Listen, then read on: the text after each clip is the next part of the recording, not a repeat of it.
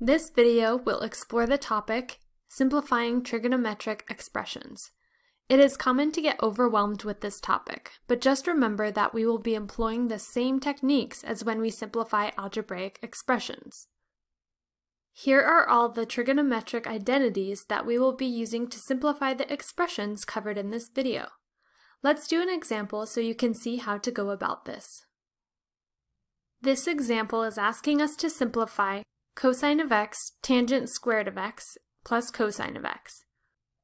Recalling the operations you used when simplifying algebraic expressions, do you know what the first step to simplifying this expression would be? This expression has two terms, and both terms contain cosine of x.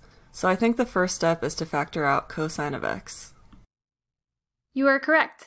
We factor cosine of x from each term to get cosine of x times tangent squared of x plus 1. Do you know what to do next? This is where I get stuck, so I'm really not sure what to do next. That's okay. Why don't you examine the trigonometric identities that we presented earlier and see if there are any substitutions that you can perform. I'll give you a hint. Look at the Pythagorean identities. Can we substitute secant squared of x for tangent squared of x plus 1?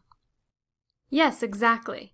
Substituting secant squared of x for tangent squared of x plus 1, we write cosine of x times secant squared of x.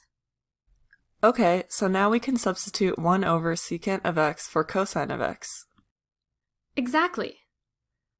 Last, we can cancel out one of the secant of x terms from the numerator with the secant of x terms in the denominator, and write our answer as secant of x. This is in its most simplified form.